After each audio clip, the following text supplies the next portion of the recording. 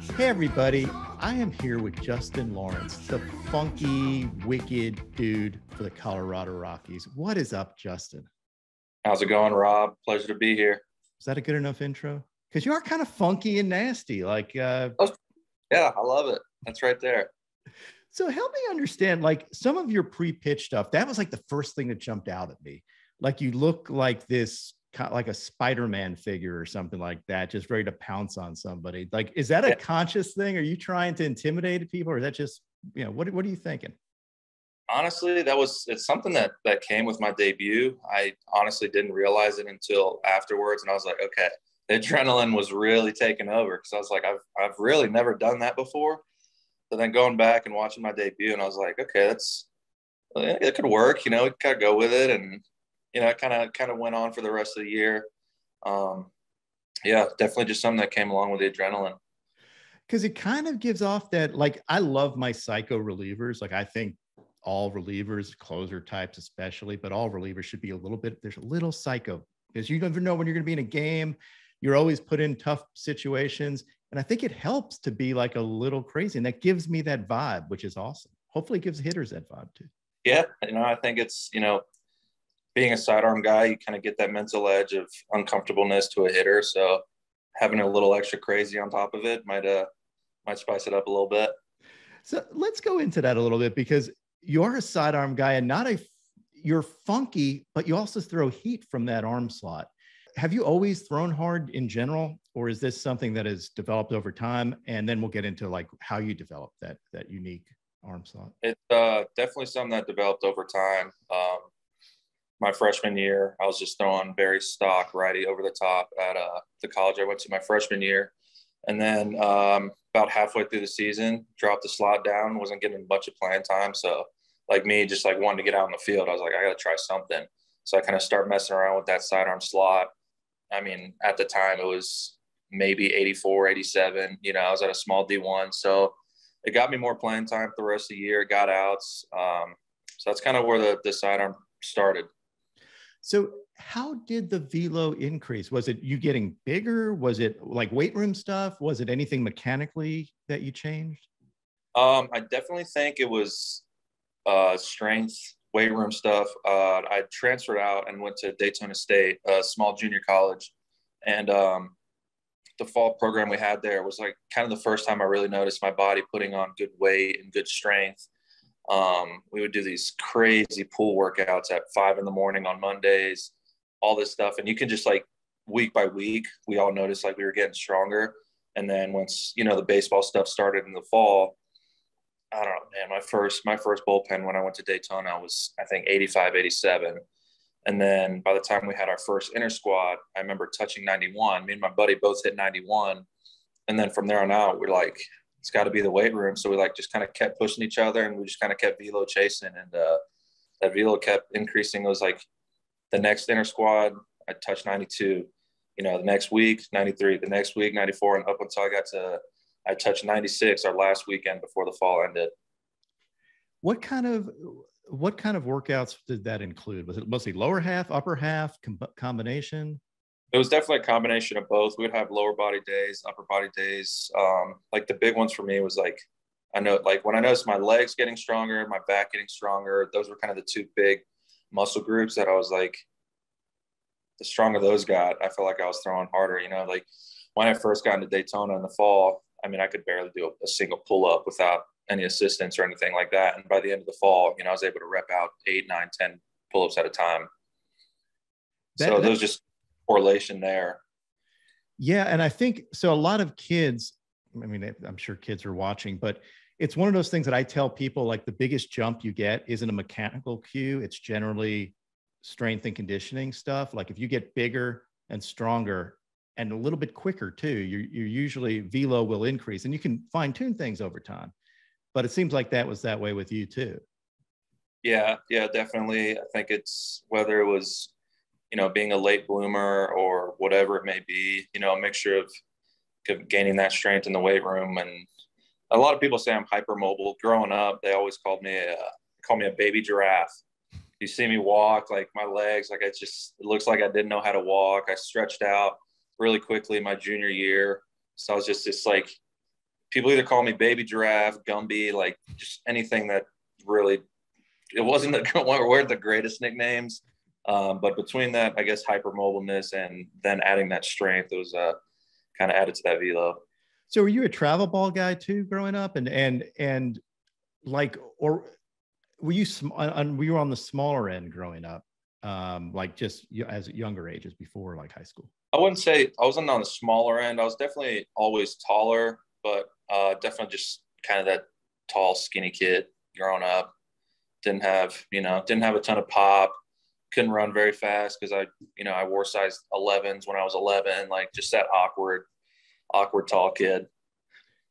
I think there's something to be said about late bloomers because like you have to keep up with other folks. Then when everything finally gets together, and especially gangly dudes, when you finally sync everything, it seems to be like you make that jump where other people don't have that extra level necessarily to get to. Yeah, no, absolutely. Definitely from like a mental standpoint, it kind of keeps you going. You know what I mean? You're like, man, these guys are throwing 90. They're 17 years old, or these guys are hitting, balls 380 feet. They're juniors in high school. Like, then that kind of pushes you to want to keep getting, like I want to do those things. I want to throw 90. I want to be a guy that gets known that, oh, he's a high school kid throwing 90 years old. So it's definitely a good thing from like a mental standpoint of wanting to get better. And then, like you said, when that jump happens, it's huge. It really is. So you're a JUCO band, and I know you hung with Eric Sim a little bit. I saw some of those AVs. Sim's a great dude. Like I've been friends with him for a while. What do you tell people about the JUCO route? I think it's becoming like, honestly, because he's touting it. I think it's a great, it's a great option, and people are realizing that JUCO baseball is freaking sick. Yeah. What would you tell someone that's considering JUCO? And I would just trust in it, like believe that that's the route you were meant to go. I know a lot of people think like, oh, you don't go D1, like you're not going to play pro ball. You're never going to get past college if you don't go D1, D2, like go D2, go D3, go JUCO. I mean, just with like social media nowadays, you can find anybody anywhere. It's just about having that opportunity to go play collegiately, but specifically to like the JUCO level, it's just a bunch of grinders. You know what I mean? Like we all know we're there because, we weren't the best baseball player in high school. We weren't the best kid in the city. We weren't getting scouted by, FSU or UF as freshmen in high school. So like you kind of got that chip on your shoulder when you get to junior college. For me specifically, leaving a Division I school to go to a JUCO, I was already now in my second year of junior college. So I was really risking a lot. I have a down year. I don't perform. I might be done playing baseball because now, that JUCO route's right at the end for me. But that's kind of something that pushed me. I knew that I was possibly my last year to play baseball. So really had to buy in, and I had a great group of guys there at Daytona to buy in with. So I love that. I think it also helps. It probably builds character. I think there's some, it's unrealistic sometimes at a D1 baseball program, what the grind is going to be like in the minor leagues. And if you're used to that grind and you embrace the grind, I think it probably helps you in the long run. Yeah, 100%. I mean, playing at Daytona State, we traveled, over to Chipola, to St. John's. Like you're grind, it's a grind. You're getting on the bus at 7 a.m. You're taking that 3-hour trip to, the Panhandle of Florida to go play doubleheader, and then you're coming back and you got to be ready to go Monday morning, 5 a.m. swim, so it's just that grind of knowing, like being able to push each other to just, we all wanted to be better. We all wanted to get that scholarship offer and go to a 4-year school after that. So we really were able to push ourselves. So you get some incredible movement from your arm slot too. Like that's one thing. And I think you've added a little bit more movement this year, it looks like, but your sinker and slider, both that combo can be absurd with the amount of horizontal movement you get. Do you ever feel sorry for hitters? Like, I mean, you did poor Herrera, like you put him on the Infinity Day IL. Infinity Day, I love that. I was the next day I was in the clubhouse and guys are they come up, dude, Infinity Day IL, really? Like just laughing. Great. I mean, I don't feel bad for him. Those guys are both those. Odubel, he's a tremendous hitter. it was a fun at bat. It was I executed where I wanted to go with the pitch. You know, in my head, I know he's a little bit of a free swinger, so I went aggressively with that back foot slider and ended up, you know, I executed my pitch and got a fun swing out of it. Yeah, it is such a good pitch. I mean, I saw it as soon as I saw it break, I was like, man, that's trouble. Yeah, it's the funny thing is I get through that inning, I come back in the dugout, and one of the pitchers comes up to me and goes, "Bro, it's definitely going on Pitching Ninja. Like that's gonna be on Pitching Ninja." I get back inside. My sister like texts our family group. She's like, "That's 100% going on Pitching Ninja." Blah, blah, blah. And then like 15 minutes later, it popped up on Twitter, and my family just going nuts. It was funny. It kind of had to, like, you didn't give me any choice. That thing is, and you'll be there a lot because like last year I noticed it too. I'm watching you and your stuff moves cartoon like it's awesome to watch a guy throwing. What have you topped out at, like 102 I've seen? 101. Yeah, I was like, okay. First big league strikeout was 101.3, and as what I can recall is the hardest I've thrown. See, I round up anything that's even over a number. Yeah. We just go to the next number. Good with that. Yeah, absolutely. It's a pitcher's mindset. You got to give him a little bit. But like 101 out of that arm slot, people don't see that very often. What do hitters tell you? They just tell me it's uncomfortable. They tell me to trust it. You know, I had a little bit of control issues last year. So for them, I was just like, dude, like it sucks that you're sidearm and then you're throwing 95 plus. Like, don't try to paint the black. Don't try to just set your catcher up middle and force the hitter to hit it. Like that's kind of some of the things that help me out the most is hearing things from hitters, from their perspective and their point of view is like knowing like they don't want to get in the box when I'm pitching. So that's just like a confidence boost for me. Not only, knowing that my stuff is good, but hearing from hitters that are getting in the box, like, dude, like, I don't want to face you. It's definitely something that's helped me. So how hard is that? Like making the adjustment, and this is what I think all fans think, all players think. When you're going up to the major leagues, you're sitting there going, these are the best hitters in the world. It's got to be a little intimidating. And plus, it's almost like, you remember like going from third grade to fourth grade or from junior high to high school. Like when you get to high school, you're not going to be able to get away with that. It's like, I think we tell pitchers that, like, you're going to have to be really careful and spot your stuff up because major league hitters can time an airplane or a bullet. How hard is it to break that mindset where you're not trying to be too fine and you're just attacking the zone? It kind of goes hand in hand with what you said about, the closer type reliever, the back end reliever. It's like when you see those guys come in a game, it's my stuff against your stuff, right? It's like my best pitch against your best swing, versus like maybe a starter mindset is, hey, we got to get through 5 or 6 innings. We got to switch up the way we pitch the second time through the order, third time through it, or whatever. Like kind of being in that back end reliever mindset of like, I trust my stuff more than I trust yours. So it's like, let's go. Like, let's go at it. Let's go head to head. And that's why I love like just being a reliever and just going with, it's just stuff versus stuff, like the thinking, the thought process of the trying to nitpick, all that's out the window. It's like, let's go. Like it's a battle. Do you like the idea of never knowing when you're going to go into a game too? Because there are starters that I love the routine, like Clayton Kershaw. He has his routine. This is what he does. As a reliever, you may or may not pitch every day. You may pitch every day. That's like some people thrive on that. They want to be thrown in there. They want to compete. Like you're going balls to the wall for that inning that you're in there, and you're competing against the guy because it's an athletic competition. It's not darts. Is that something that you thrive on? Yeah, absolutely. Just like the randomness of it, the accountability of like making sure that you're ready throughout the game, because as soon as that phone rings and you're, we're not just sitting there watching the game until the 7th inning. It's like, hey, you're coming in. Like you kind of get a feel for the game, where it's at. You'll start moving around or whatever it may be. But for me, it's just like knowing that I'm available every day to possibly help the team out in whatever manner that may be. Like that's definitely the spot I was meant to be in. Are you competitive in kind of everything? Is that like your thing, or are you more chill? I'd say I'm pretty chill.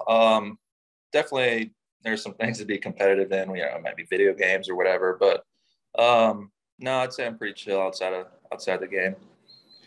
What type of mental cues do you give yourself? Like, I think the mental aspect of baseball, especially in your position where you could be thrown into a high leverage situation, is it something that it just comes natural to you? Are there things that help you reset? Are there mantras you have? Do you study hitters that are coming up in that inning? Or is it just like, I'm going at it and I trust my stuff more than I trust someone else's stuff? A little bit of mixture of both. Last year coming up and just that adrenaline of, being a rookie or whatever, just trying to I just wanted to go out there and throw everything as hard as I could and all that stuff. And this year for me kind of switched it up a little bit. Like, hey, it's year 2. Let's kind of try to settle ourselves in the big leagues. Let's make a name for ourselves. And big cue for me is trying to be just look as relaxed as possible, as long as I possibly can, and then go. So, I mean, if you look at, I don't know, some of my videos I don't know if it comes across lackadaisical or lazy, but I just try to be real chill with my mechanics until the end and then just fire off at the end. It's repeatable for me. It's a good cue that I'm able to repeat and kind of keeps me within myself. That makes sense though, too, because you don't want to start too quick and tense up too quick and you want your body to sequence, right? So if your cue is just chill and then explode, I guess, or something like that. Yeah, no, yeah, definitely. Just as relaxed as possible for as long as I can until it's time to go. Do you have to remind yourself of that ever? Do you ever tense? I got to think there are times where you get out of that mentality, maybe. Yeah, definitely. I'd say for sure, if I get runners on, I definitely speed up my mechanics a little bit. Advantage leverage counts. I might try to get real. I'm throwing a heater here, an 0-2 count. And then we'll get a little out of tune with the mechanics. But part of the learning is dialing it back in. Making that one pitch adjustment. So you're intentionally dialing back a tiny bit this year with stuff to make sure you're in the zone and to make sure your stuff plays? Or you what are you doing command wise? Like you said, I mean, these guys are the best hitters in the world. So for me, I had to look at it from an execution standpoint.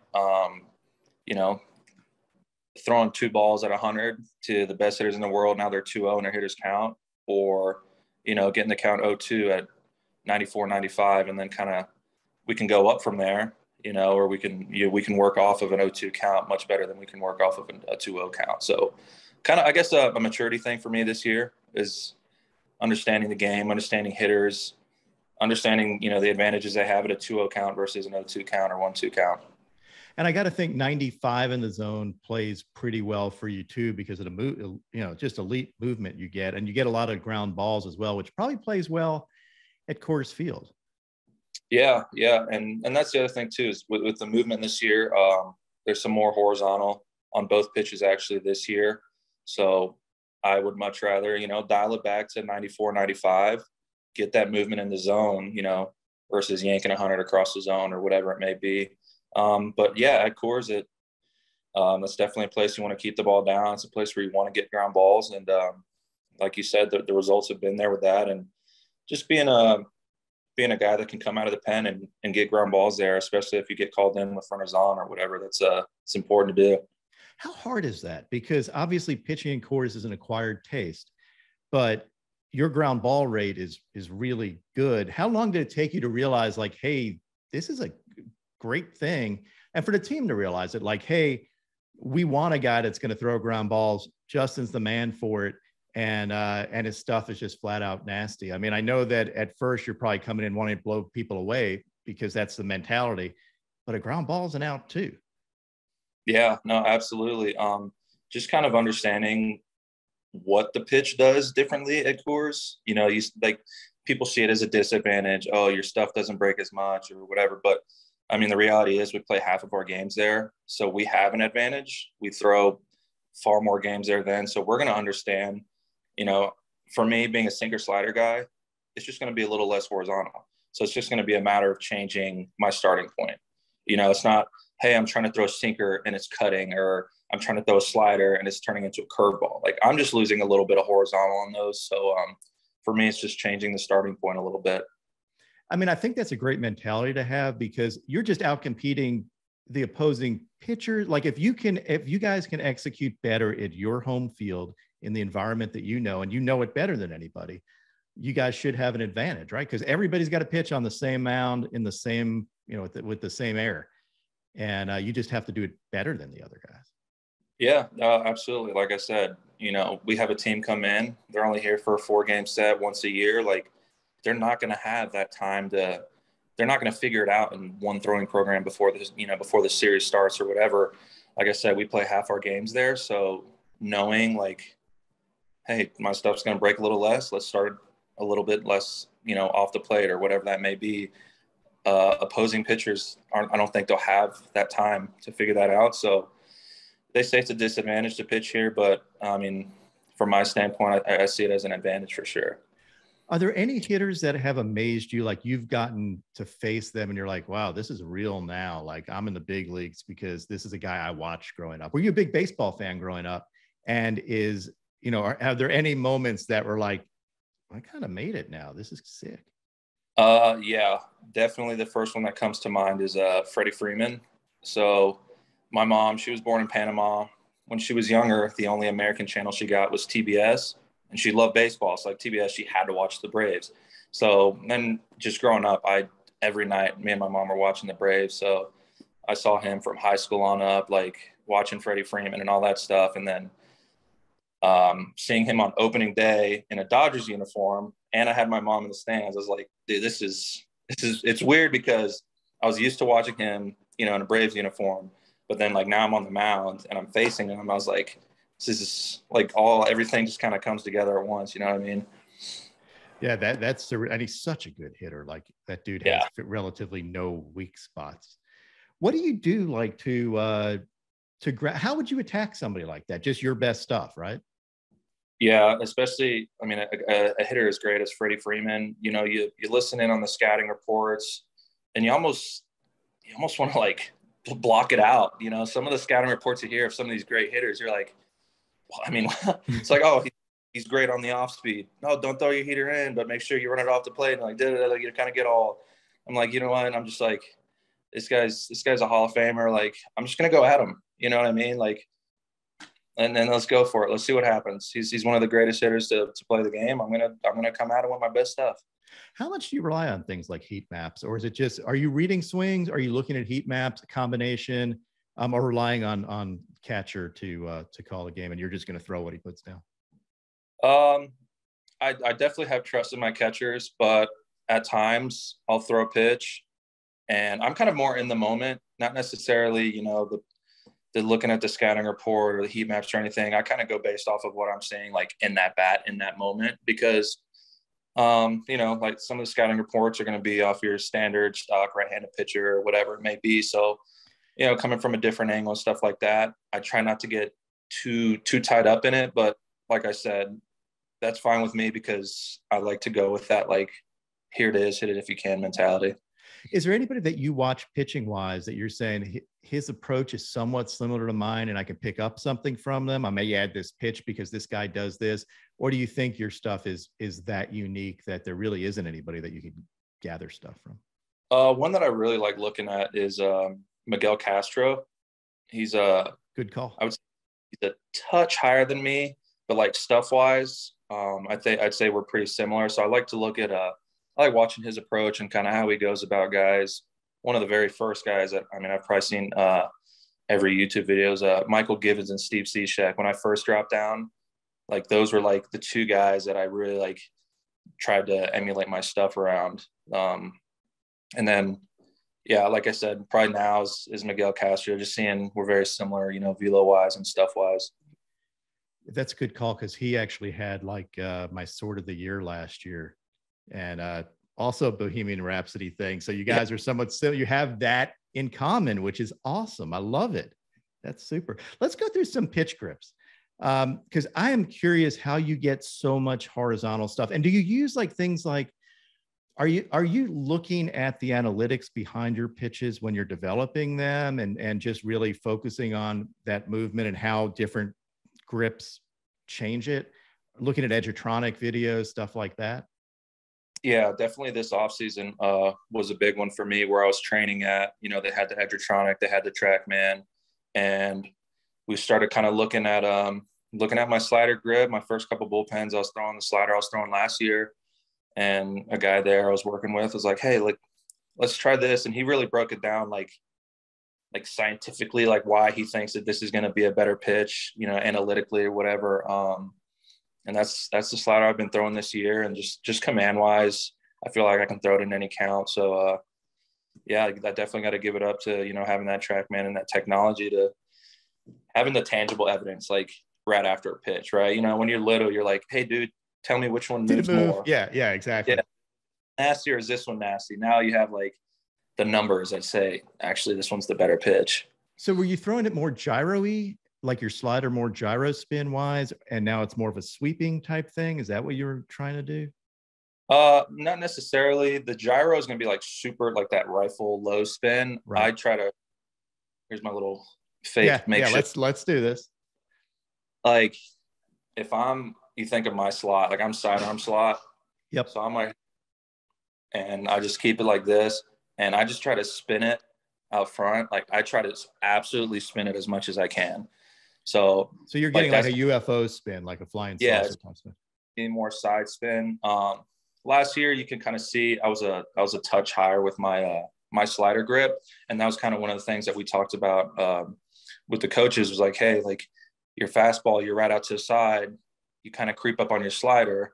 So that was big for me this offseason, was like, I want to find something, so a slider grip that I can throw from the same slot without trying to having to manipulate my arm slot to create the shape.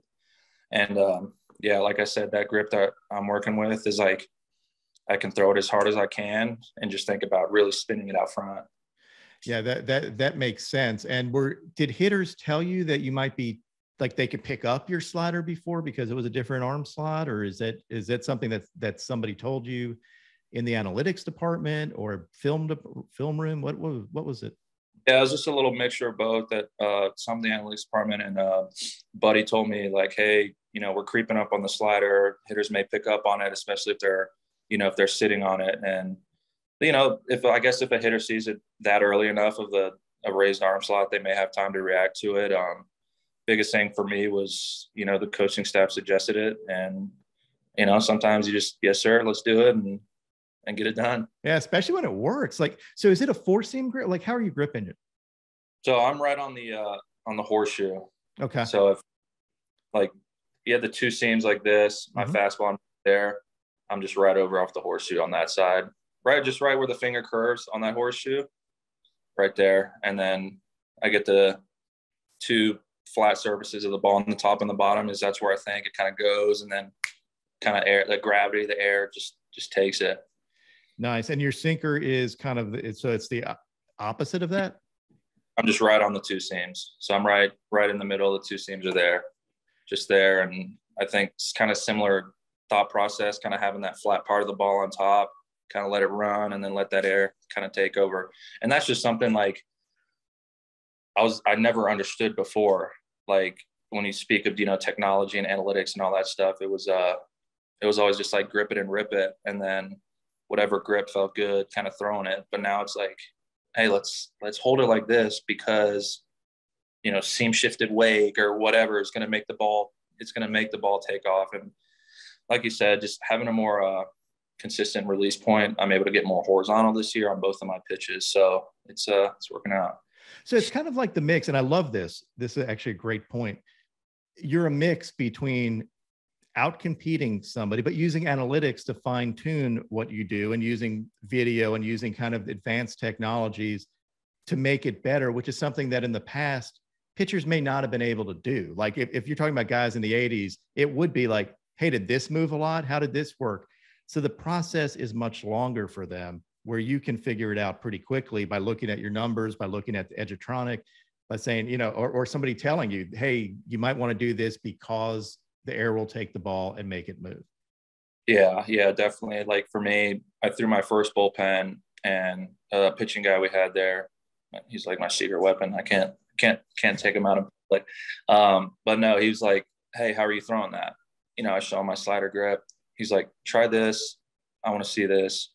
And I threw one, and luckily enough, I was working out at a place where Dom Nunez, our catcher, was. So he was catching my bullpen, and he's like, yeah, whatever that was, like, keep throwing that. Like, it was one, he showed me it through one pitch, and it was like, dude, that's it.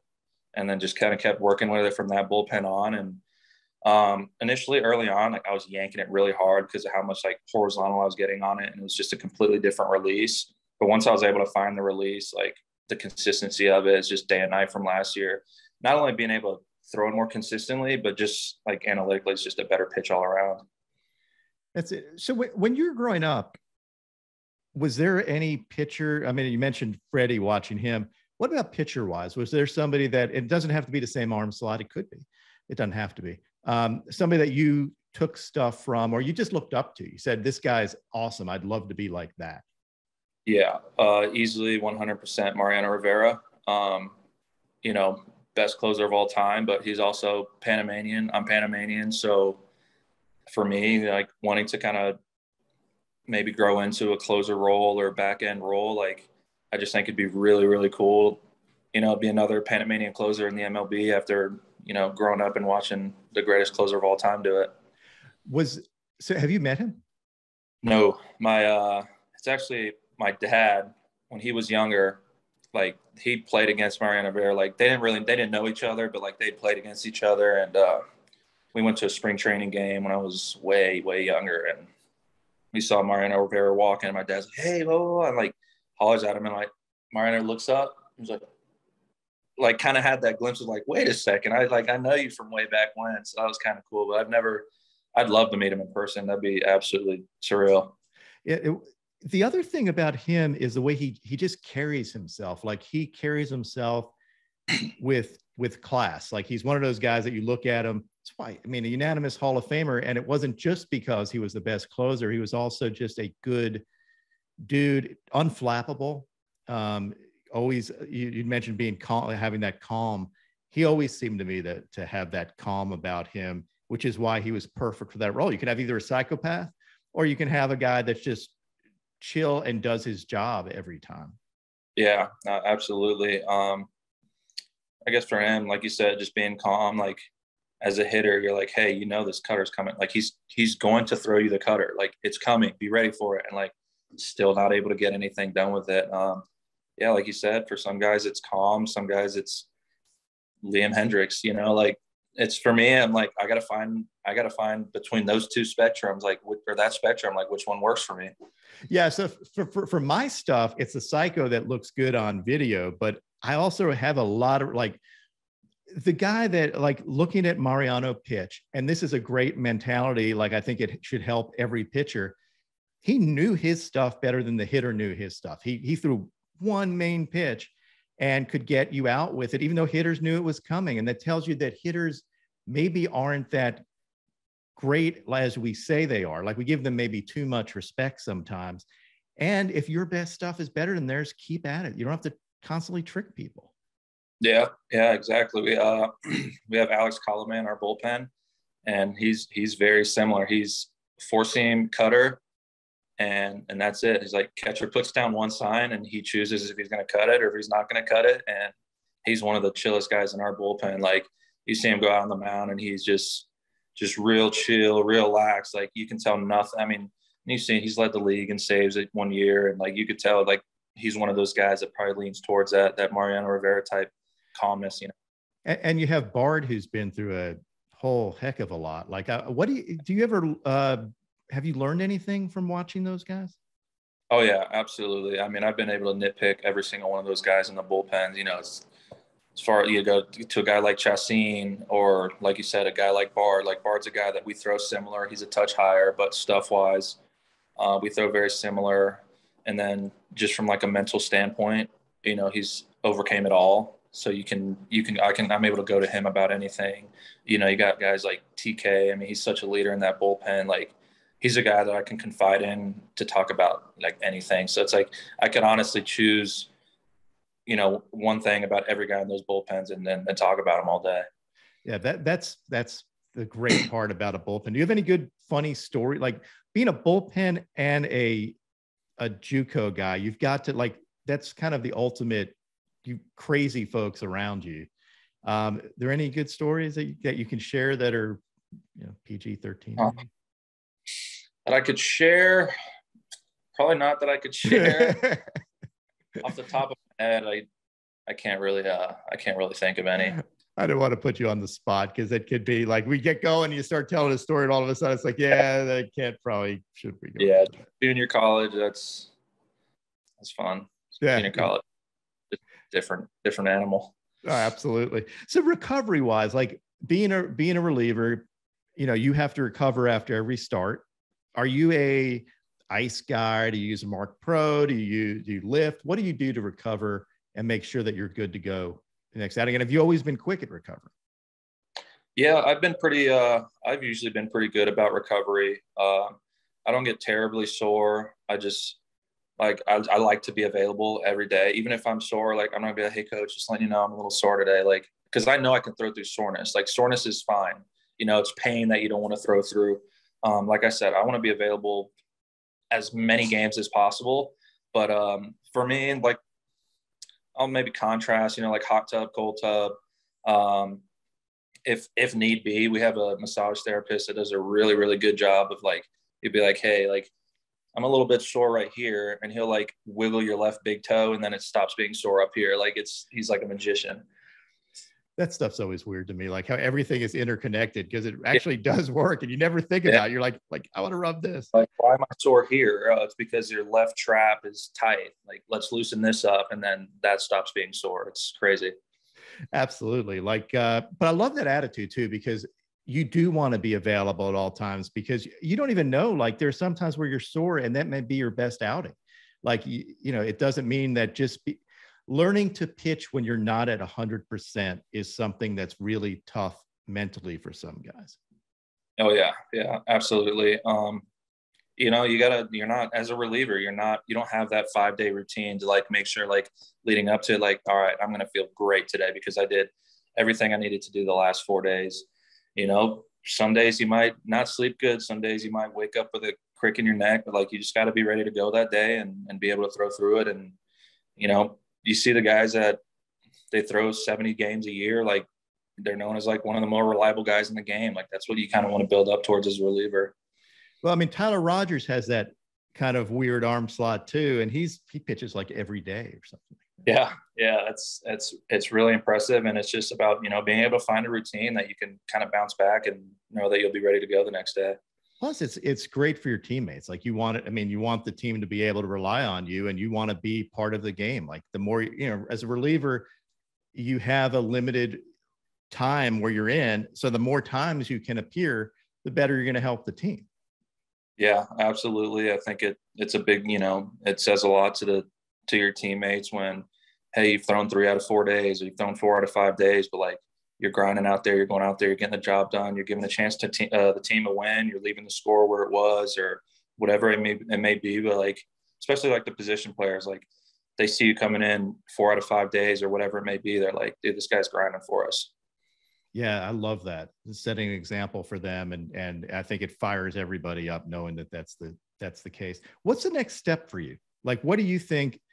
What can you do better? And where do you think what's your ultimate goal? Or do you even set goals for yourself? Is your goal just to be as good as you can each day and let the results take care of themselves? Yeah, definitely a little bit of both. For me, it's trying not to look too far ahead. You know, a lot of the times it's like, you're always looking for what's next or whatever. Like, gosh, I probably catch myself 5 times a day. I'm like, dude, you're in the big leagues. Like, this is like, you are what you've been wanting since you were like a 5-year-old kid. Like, you're literally living smack dab in the middle of it. But then at the same time too, it's like, okay, we're here, but now let's stay. Let's see what we got to do to stay here as long as possible. And, you know, for me, it's like, I just want to be the best teammate I can be. Like I want, like I said, I want those guys to rely on me, whether it's we're down 9, up 9, I come in and tie game, bases loaded. Like I want to be like a reliable teammate for as long as possible. And whatever that evolves into, if it's a setup guy, a 9th inning guy, like that's just what, you know, that's what the plan happens to be. But for me right now, it's like, I got to be the best teammate I can be. Do you ever take that attitude with you? I love that, where you're just like waking up and this is where I wanted to be. When fans are asking, like kids come up to you and say, hey, can I have your autograph? Is that still a little surreal? And are you happy about that? Like, is that a cool thing, or does it ever get old? No, it's definitely not, doesn't get old for me.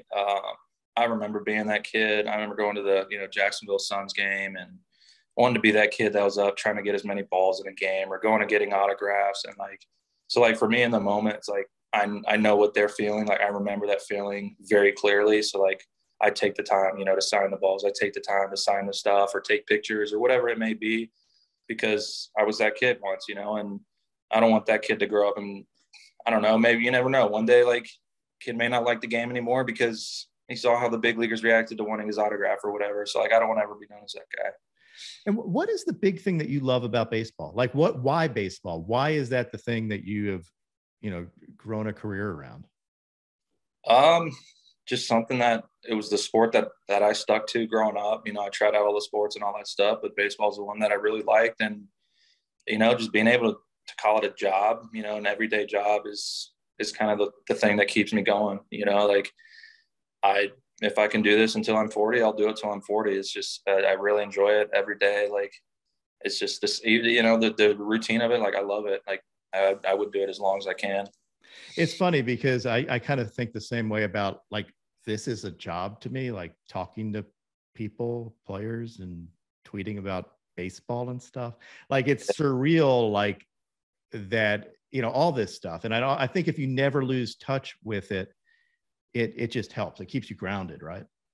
Yeah, absolutely. Like me and my roommate, we have, this inside joke where like, if we're in the locker room or something, he's like, dude, I'm tired today. Like, I'm just not feeling it. Like, I don't want to go lift. I'm like, bro, we're in the big leagues, man. Like, it don't get much better than this. Like, figure, like knock that tiredness out or something, because it could be a lot worse. I love that attitude. That's great. And I hope you never lose it. Like, I think some people get jaded and, they start feeling themselves a little much. And I think keeping that attitude that, it also can be taken away from you any day. And you might as well enjoy it while you're there and be the best you can be out there. Yeah, absolutely. That's my big thing for me, like not just on the field, but off the field. Like I want to be a great teammate, but like I want to be a better person off the field. I want to be that well-rounded, just all around good person. That's kind of a big thing that I strive for, is just on and off the field, just trying to be a great person, great teammate, great husband, just all those things. I want to be relied on more than just on the field. I love it. Well, I will let you go because I know you're busy, and we may be back in touch somewhere down the road as you kill other hitters. Hopefully this becomes a regular thing. Like I love watching you pitch. You're unique. You have dynamic stuff, and I look forward to you just destroying guys day in and day out. And thank you for coming on. Oh, yeah. Thank you so much. I just want to give a quick shout out to Rip City and my buddy Beckham Brown back in Jacksonville. I think he's 9 years old. He's a baseball player on the spectrum, and he is the coolest kid I've ever met in my life. And that kid grinds. He grinds like no other, man. He's a special kid. I love it. Is he a pitcher or a hitter? He's a hitter. He just turned into a catcher, and his vision back there it's something I've never seen before. That is awesome to hear. Well, that's a great shout out. And hey, he made PitchingNinja. Look at that. He's not even a pitcher and he made it. That's great. Yeah. Well, dude, thanks for coming on. I really appreciate it.